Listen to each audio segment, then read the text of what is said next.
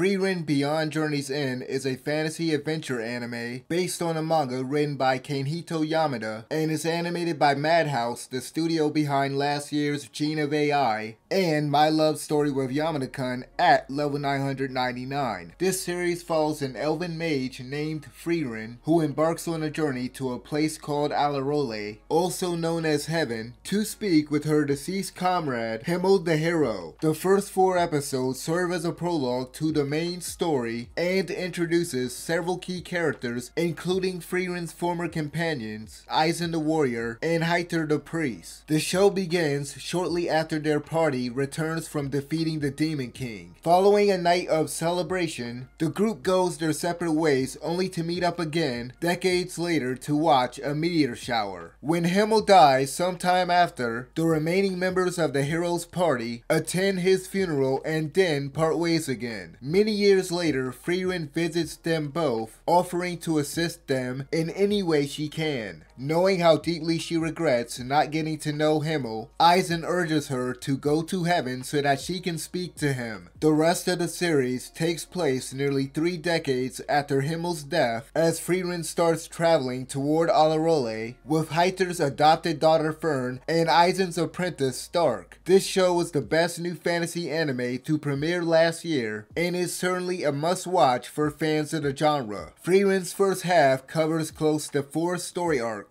As the group makes their way across the continent to the northern lands, they occasionally stop at a nearby village or town, helping others along the way. Sometimes their progress may be hindered until a situation is resolved, leaving them stuck in one location for an extended period of time. While there is certainly a pattern that this anime loosely adheres to, the plot deviates enough to keep things from feeling repetitive or too formulaic. One quick example of this would be a scene later in the season where the carriage the group is traveling in is suddenly picked up by a giant flying monster. It's random unexpected moments like this that help to keep this series engaging, especially during the long stretches without any action. As Frieren continues to retread the path she once took to the Demon King's castle, she is reminded of her adventures with Himmel and the others. This show is filled with cutaways and flashbacks to her time spent traveling with them. These flashbacks are typically related to the current scene in some way or are simply there to provide a bit of comedic relief, depicting many of the ridiculous moments that occurred throughout their 10-year adventure. Of course, some flashbacks are used to flesh out a character's backstory or to provide context for what's going on or about to happen next. Regardless of whether it's inserted for comedic or expository purposes, these scenes never detracted from the show's pacing. Also, any exposition delivered through character dialogue is generally brief and felt organic in its placement. Episode 10 probably contains the most amount of exposition as it splits its focus between Frieren's past with her master, Flamme the legendary mage, and the current conflict with a demon named Aura the Guillotine. Speaking as someone who has never read the manga, the anime seems like it's paced pretty well. This series contains numerous montage sequences, usually showing the characters going about their daily life. Over the course of these montages, a certain amount of time might pass, but it never felt like the studio was rushing through stuff just to get to the next plot point. I think Madhouse does a great job conveying the passage of time through these sequences and a few time-lapse shots throughout the show. Moreover, I appreciate how much character and personality is packed into these short compilation scenes. There's a lot that is either conveyed indirectly or can be inferred about these characters based on their behavior and how they go about their lives. The little characteristics depicted during these montages are reinforced explicitly later on by those around them. In general, the characterization for Frieren and her friends is excellent. I was surprised by how Yamada wrote the protagonist and how expressive she is. Based on the previews, I thought she would be a much more stoic character than how she's actually portrayed. Frieren is apathetic to a certain degree, but finds joy in her hobby of collecting spells. She is much more self-centered compared to someone like Fern, Himmel, or Stark, who tend to act selflessly and are a lot kinder. Although she can be a bit cold-hearted, Frieren isn't completely heartless and grows to be more considerate of others thanks to Himmel and Fern. Due to being an elf, she has lived for a long time and generally sees the world differently than most people. I love how warped her sense of time is compared to everyone around her. Frieren's inaccurate perception of time results in some amusing exchanges between her and several characters throughout the show. Moreover, this misconception is likely why she tends to do most things at a leisurely pace, much to the disapproval of Fern, who is easily annoyed by many things. Compared to Frieren, Fern is way more responsible and altruistic. She oftentimes behaves more like an adult than her. While she is usually polite and tends to speak formally to everyone she meets, Fern can be rather cold and unfriendly towards Stark. Fern is the only character in the main cast I could see some people not liking, due to how she belittles him for his spineless behavior and immaturity. She tends to show Stark very little respect, and sometimes her harsh attitude towards him is kinda unwarranted. There were times where she got mad at him, despite Stark not doing anything at all.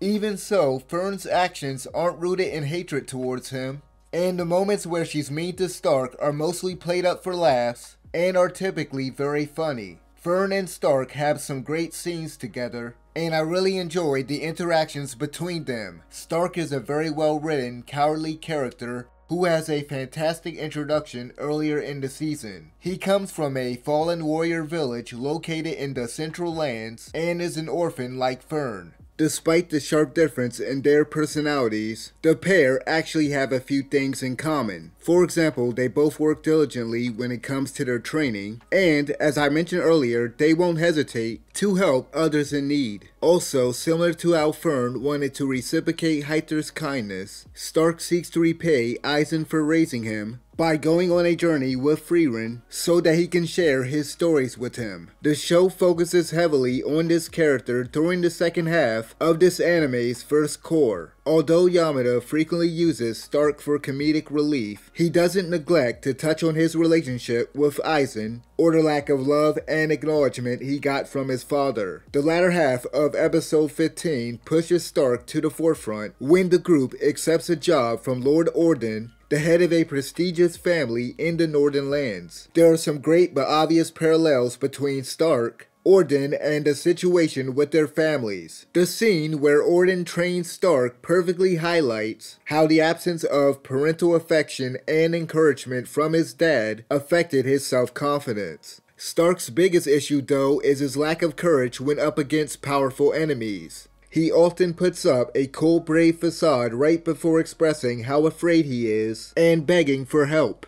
Due to the way Yamada wrote him and the performance of his voice actor, Stark never came across as irritating whenever he began to whine or freak out about having to fight something really strong. If anything, that cowardly side of his was always amusing. Part of Stark's growth so far has been learning to push past his fear and find his resolve despite being afraid. Another character that gets a significant amount of attention in the latter half of the first cour is Sign, a priest that temporarily joins Frieren's party to search for his childhood friend. Although Sign's the most mature one in the group, he's also far less virtuous than the rest of his allies. He has a couple good scenes with Frieren. One in particular ties back nicely with some moments that she has with Heiter. Speaking of Heiter, he and the other members of the hero's party are still an essential part of the story, even though they're no longer traveling beside her. Yamada elaborates upon these characters through the multitude of flashbacks and conversations that Frieren and her companions have about them. They're given enough screen time for the audience to grow attached to them and get a good grasp on who they are. There are multiple scenes that show how vain Himmel was about his looks, how ungodly Heiter's behavior is in spite of being a priest, or how odd Eisen's body is. In addition to having a well-written cast of characters, the world building in this anime is also pretty solid. Yamada gradually expands on the many facets of Frieren's world,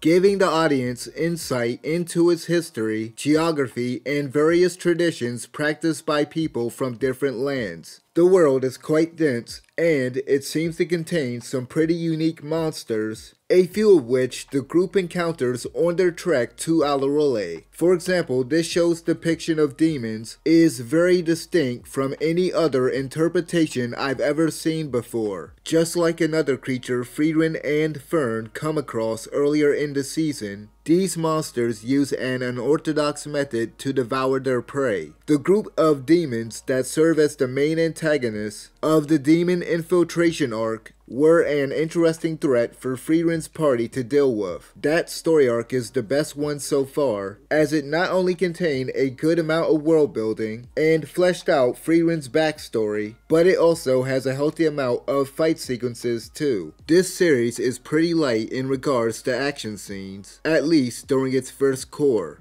Part 1 has about a dozen fight sequences, most of which are fairly quick. A couple of the biggest action scenes take place during the demon infiltration arc as Fern and Stark battle two powerful demons, Lenya and Lugnir. These fights showcase how strong they've become and were very entertaining. Additionally, both of these sequences were well animated and featured some solid camera work. That said, Fern's action scene was much more dynamic than Stark's clash with Lenya, as the studio constantly moved the camera around and switched perspectives during that battle. What made Stark's fight so exhilarating was more so the pacing and choreography rather than how the studio utilized the camera. Regardless, both of those action scenes were expertly crafted and are some of the best battles in the anime so far. Madhouse has been killing it from a production standpoint. The studio has done an outstanding job handling the cinematography and the animation throughout the series. The animation quality is consistently smooth, with the animators going for an approach that typically favors elegance over flashiness. This season has only one action sequence that I would truly consider Sakuga, and that would be the scene where Stark fights a dragon in episode 6. Although it's not as long as the battles I've already mentioned,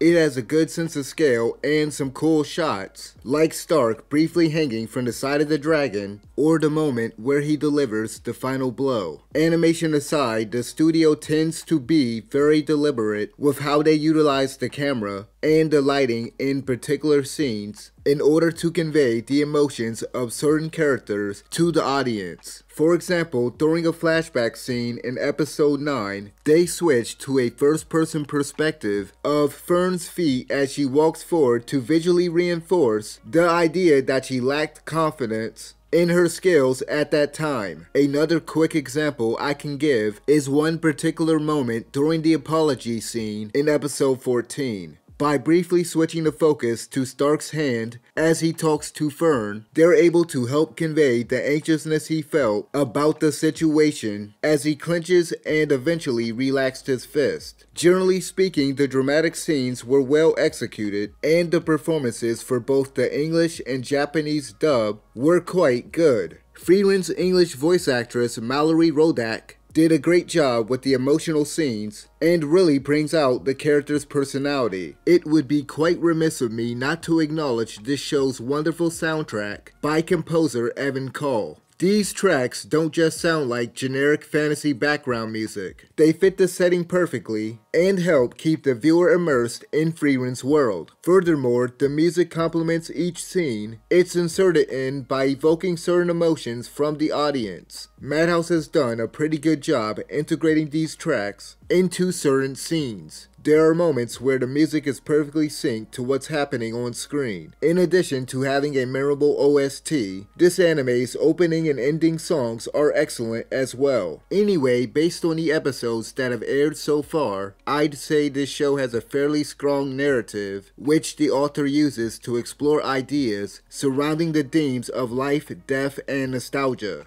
Frieren's story shows the importance of connections and the impact someone can have on your life regardless of how short your time spent with them was. Yamada uses various characters to touch on the human desire to be remembered and celebrated for one's accomplishments. He isn't too heavy-handed with the overall message of being open with others while you can, and to cherish the memories you make with them. Overall, Frieren Beyond Journey's End is an outstanding anime with a memorable cast of characters, interesting plot, unique world, and gorgeous animation. Although the pacing is good and the action scenes are very well done, those expecting a more action-packed show will be disappointed. However, if you're looking for a more thoughtful, character-driven fantasy series with no fan service, then I highly recommend giving this anime a shot. If you've seen this show, let me know what you thought about it in the comment section below. And as always, thanks for watching.